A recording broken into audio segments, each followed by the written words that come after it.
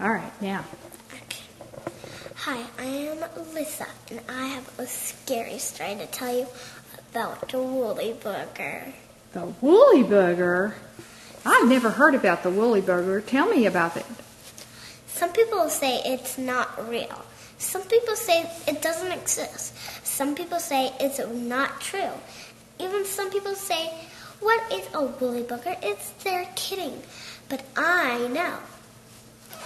You know? How do you know about the woolly booger? Well, my grandpa told me about it. Oh, what did he tell you? Like once, him and his friend was going into the woods for a walk. Pretty scary things were happening. Then he couldn't find his way home. But, because it was so dark up there, and they had and did I forget to tell you this? Woolly boogers love Butterfingers, and they had a lot, but they ate it all, and it was all on their face. I guess that's what attracted the woolly booger. But then a woolly booger was chasing them. You have to climb up a tree because they can't get you from trees. Woolly boogers can't climb trees? No, Oh. they can't. Well, what do you know what a woolly booger looks like? Well, I don't really, but my grandpa told me it was nasty. Oh. And besides, you know what? What? A woolly booger's even bigger than you. Bigger than me? It's bigger than a house. Bigger than a house? It can't fit through And your they can't windows. climb trees? Oh, no. I'm glad. It can't fit through a window. Can't fit through a door. Can't fit through nowhere. So don't worry about it coming through your house. Oh, that makes me feel better. The only thing that can come through your house is a chupacabra. But I don't think those are real. Oh, you don't think the chupacabra's real? Oh, Oh, well, that's no. It's good. just a TV show. Oh, is this? Oh, okay. And also... Well, how do you know when a woolly booger's out? Well, they don't even take a bath. They smell stinky. They smell stinky? How do you know what they smell like? I don't. It just smells worse than garbage. And also, you can smell. You know when it's coming? You can smell it. Oh, so then you know how to get out of the way? Oh, I smelled it before. Me and my grandpa running back up the hill. Oh, did you beat your grandpa or did he beat you? I beat him. He must have fell or something, huh? No. No? Well, you know what happened?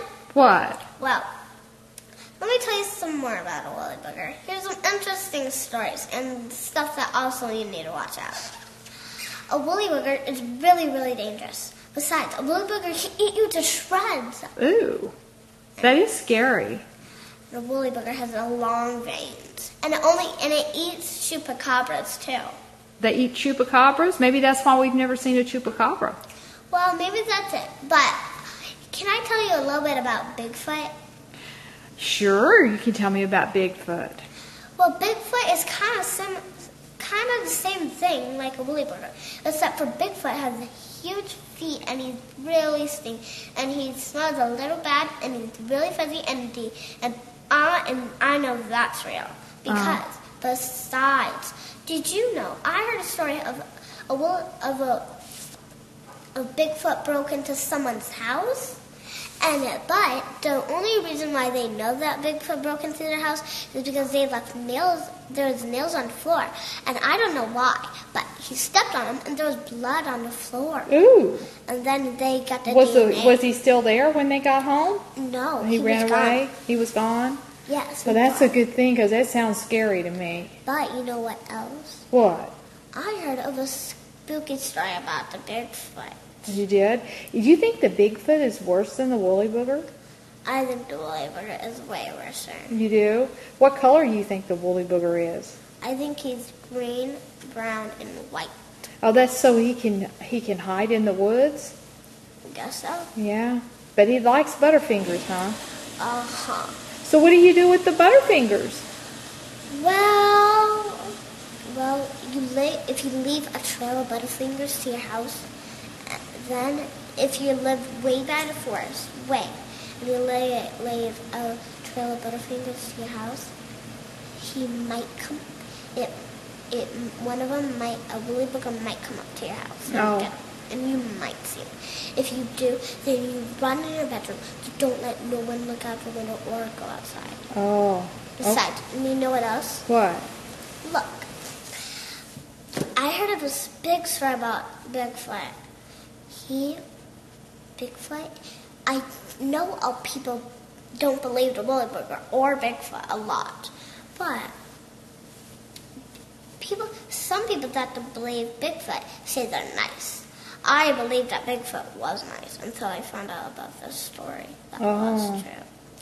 A girl was in her thing. She was in her little house.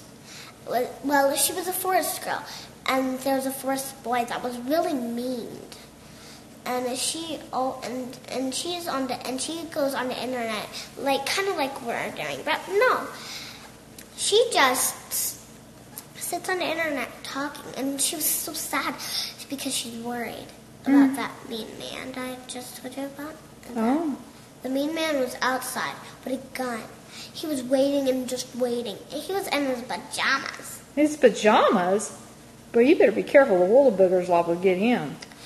Then Bigfoot, well, he showed up, of course. She heard screaming and a lot of stuff outside.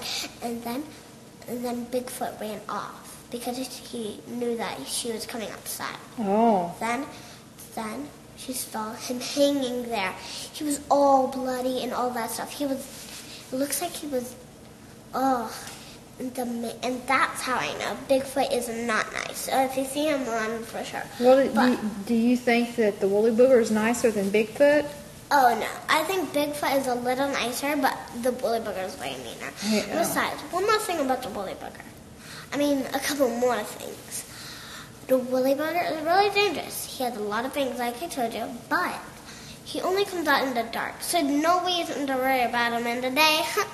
That's a good thing, don't you think? Don't go in the forest in the dark.